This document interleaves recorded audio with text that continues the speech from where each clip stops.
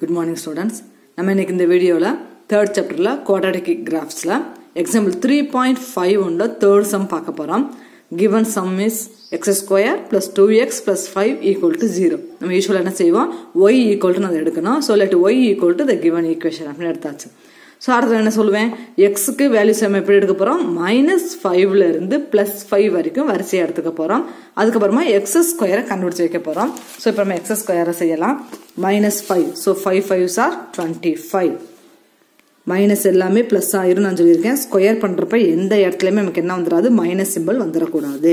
எல்லாமே பிளஸ் ஆயிரும். Minus into minus எல்லாமே பிளஸ்ஸா மாறிடும். So 4 4s are 16 3 3s are 9 2 2s are 4 1 into 1 1 0 into 0 0 1 into 1 1 2 2s are 4 3 3s are 9 4 4s are 16 5 5s are 25. இப்போ given sum பார்க்குறோம். First time x ஸ்கொயரா தான் இருக்கு. நம்ம x ஸ்கொயரை கண்டுபிடிச்சிட்டோம். செகண்ட் டைம் என்னன்னு பார்த்தோம்னா 2x இருக்கு பிளஸ்ல இருக்கு.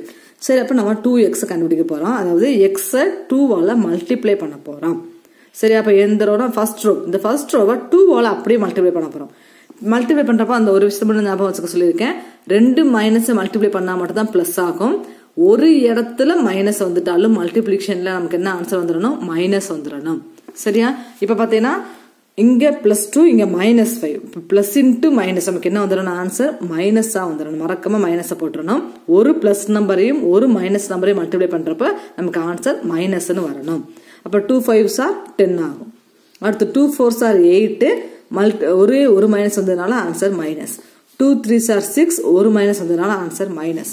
2 2s are 4 மைனஸ்ல வரும். 1 2 is 2 மைனஸ்ல வரும்.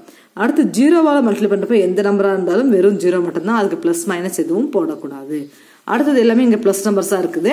இங்கேயும் 2 அப்படிங்கிறது பிளஸ்ல தான் இருக்குது. அப்ப இப்ப போட போற நம்பர்ஸ் எல்லாமே எதுல வந்துரும் பிளஸ்ல வந்துரும்.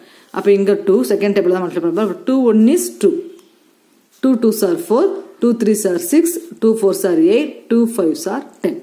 அப்படியே செகண்ட் டேபிள் 2 அப்படின்ற அப்படியே 2 வச்சு நம்ம மல்டிப்ளை பண்ணி கீழே எழுதிட்டோம். ஸோ செகண்ட் டேர்ம் முடிச்சிட்டோம்.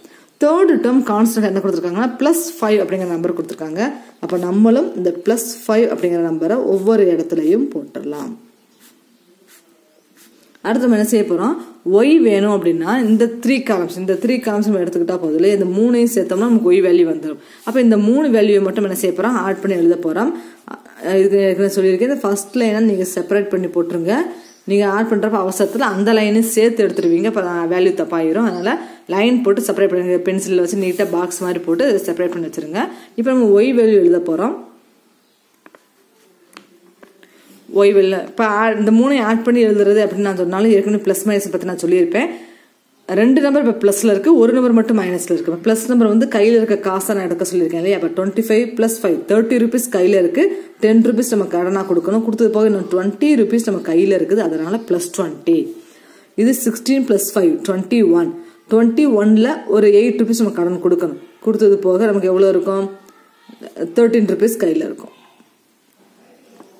நெக்ஸ்ட் 13 rupees கையில இருக்கு. அதனால நான் பிளஸ் போட்டிருக்கேன். கடன் இருக்கணும் மைனஸ் போட்டிருப்பேன். 9 + 5 14.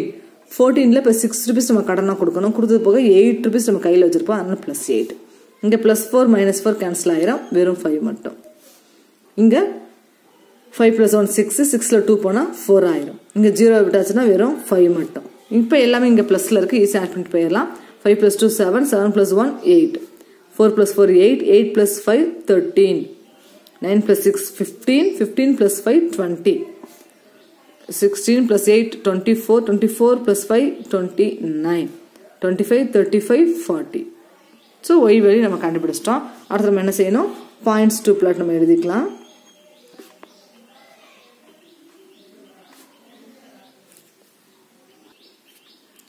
ஸோ இந்த மாதிரி பாயிண்ட்ஸ் டு பிளாட் எழுதிடலாம். -5க்கு 20 -4க்கு 13 -3க்கு 8 -3க்கு 8 இந்த மாதிரி கிவன் எல்லா பாயிண்ட்ஸ் நம்ம எழுதியாச்சு. வழக்கம் போல எக்ஸுக்கு பிளஸ் மைனஸ் ரெண்டுமே நம்பர் போட போறோம். ஒன்னா போட்டாலே போதும். ஒய்க்கு மட்டும் வேல்யூஸை பார்த்து நம்ம டிசைட் பண்ணிக்கலாம். ஸோ ஒய்ல வந்து மேக்ஸிமம் பார்த்தீங்கன்னா 40 வரைக்கும் வருது. நம்ம ஒரு பிகர் நம்பர் இருந்ததுன்னா விட்டுடலாம். இப்போ ஓரளவு 2 2 போட்டோம்னா நிறைய பாயிண்ட்ஸ் நம்ம இதில் கவர் பண்ண முடியும். ஸோ கிராஃப் ஏற்கனவே நல்லா கீழே இறக்கி 4 குவாட்ரண்டா பிரிச்சாலும் நல்லா கீழே இறக்கி போடலாம். ஏன்னா ஒய்ல நமக்கு மைனஸ் வேல்யூ கிடையாது. எக்ஸ்ல மட்டும் தான் மைனஸ் இருக்கு. செகண்ட் வேல்யூ தான் ஒய் வேல்யூ. செகண்ட் வேல்யூ நமக்கு மைனஸே வரல. அப்ப நல்லா கிராஃபை கீழே இறக்கி நம்ம போட்டுக்கலாம். ஸோ கிராஃப் நம்ம இந்த மாதிரி நல்லா கீழே இறக்கி போட்டுக்கலாம். இப்போ பாயிண்ட்ஸை பிளாட் பண்ணுவோம். -5க்கு 20. இப்போ எக்ஸ்ல நான் எப்படி எடுத்திருக்கேன், 1 1 தான் எடுத்திருக்கேன், ஒய்ல 2 2 யூனிட்ஸாக எடுத்திருக்கேன். ஃபர்ஸ்ட் பாயிண்ட் -5க்கு 20 இருக்கு. ஸோ எக்ஸ்ல -5 பார்க்க போறோம், ஒய்ல +20 நம்ம பார்க்க போறோம். ஒய்ல +20, எக்ஸ்ல என்ன பார்க்கணும், -5. ஸோ -5 அப்படிங்கிற லைனுக்கு நேராக 20ங்கிறது இந்த இடத்துல வருது. ஸோ இந்த பாயிண்ட்டை மார்க் பண்ணிட்டு பக்கத்துலேயே என்ன செஞ்சிடணும், -5,20ன்றதை அப்படியே எழுதிருங்க. Next point -4,13. ஸோ எக்ஸுக்கு -4, ஒய்ல 13 எங்கே வரும், 12க்கும் 14க்கும் நடுவில். ஸோ இந்த லைன் வந்துகிட்டு இருக்குது. எக்ஸில் -4 அப்படிங்கிற லைன். ஸோ அந்த லைனுக்கு நேராக நம்ம மார்க் பண்ண போகிறோம். -4,13. நெக்ஸ்ட் -3,8. எக்ஸுக்கு -3, ஒய்ல 8 இந்த லைனு. ஸோ -3,8 அப்படிங்கிற பாயிண்ட்டை மார்க் பண்ண போகிறோம். அடுத்தது -2க்கு 5. -2க்கு 5 வந்து எங்கே வரும், 4க்கும் 6க்கு நடுவில் வரும் இல்லையா, 4 5 6. அதனால -2,5 அப்படிங்கிற பாயிண்ட் இந்த இடத்துல வரப்போகுது.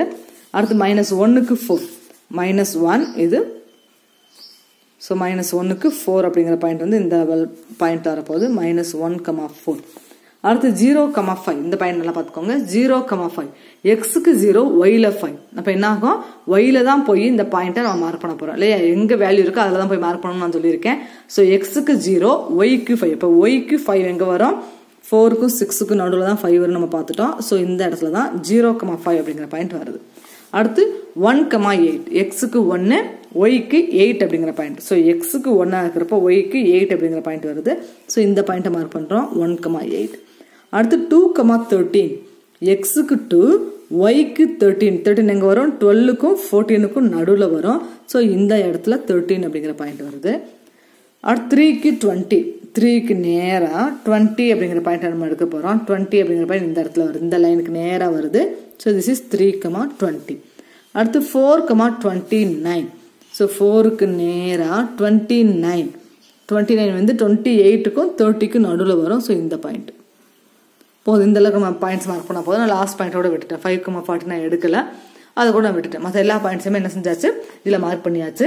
மார்க் பண்ண உடனே என்ன செய்யணும், நல்லா ஃப்ரீ ஹேண்டாக தான் வைக்கணும், ஸ்கேல் வச்சு பண்ணக்கூடாதுன்னு சொல்லியிருக்கேன். நல்லா இங்கே இடத்துல யூ வர மாதிரி நல்லா வளைச்சி இதை லைட்டாக லைன் போட்டு பார்த்துட்டு அப்புறம் இதை ஜாயின் பண்ணுவோம். ஸோ இந்த மாதிரி நான் பாயிண்ட்டை எழுதிட்டு லைட்டாக முதல்ல போட்டு வச்சுருக்கேன். இது மேலே திரும்ப நம்ம டார்க்காக இந்த பாயிண்ட்ஸை ஜாயின் பண்ணிடலாம்.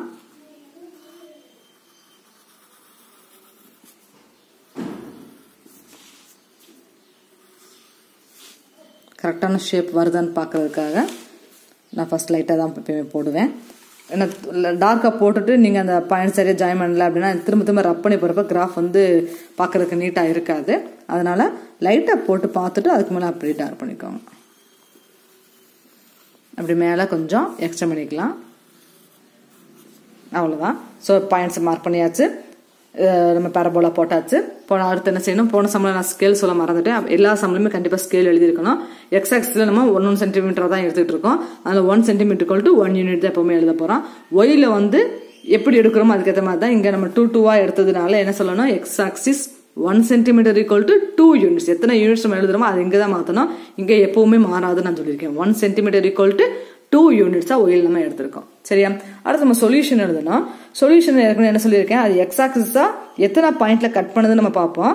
2 பாயிண்ட்ல கட் பண்ணுச்சுன்னா 2 ரியல் அண்ட் அன்ஈக்குவல் ரூட்ஸ் நம்ம எழுதணும்.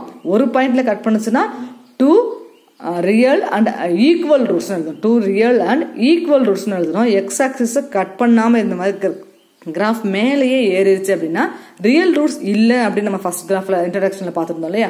ஸோ அதுக்குரிய எக்ஸாம்பிள் தான் இது. ஸோ சொல்யூஷன் எப்படி எழுத போறோம், the given graph has no real roots. இதுக்கு ரியல் ரூட்ஸ் கிடையாது, இமேஜினரி ரூட்ஸ் அப்படின்னு நம்ம சொல்ல போறோம். ஏன் இதுக்கு ரியல் ரூட்ஸ் இல்லை அப்படின்னு நீங்கள் செக் பண்ணி கூட பார்த்துக்கோங்க. நம்ம வந்து பொதுவாக இது வந்து குவாட்ரடிக் ஈக்குவேஷன் தானே. இந்த குவாட்ரடிக் ஈக்குவேஷன் அப்படின்னாலும் நம்ம ப்ளஸ் மெத்தடில் சால்வ் பண்ணுவோம் இல்லையா. ஸோ என்ன செய்வோம், லாஸ்ட் நம்பர் ஃபர்ஸ்ட் எழுதுறேன், அடுத்து எக்ஸோட கோஎஃபிஷியன்ட் நான் பின்னாடி எழுதிக்கிறேன். 5 ஃபர்ஸ்ட் 2 இந்த மாதிரி ப்ளஸ் மெத்தடில் எழுதிக்கிறேன். இப்போ 2 நம்பர்ஸ் நம்ம மல்டிப்ளை பண்ணுறப்ப நமக்கு 5 அப்படிங்கிற நம்பரும் ஆட் பண்ணுறப்ப 2 அப்படிங்கிற நம்பரும் நமக்கு கிடைக்கும். மல்டிப்ளை பண்ணால் 5, ஆட் பண்ணால் 2. மல்டிப்ளை பண்ணால் 5 அப்படின்னா 1 5 is 5 மட்டும்தான் நமக்கு பாசிபிள்.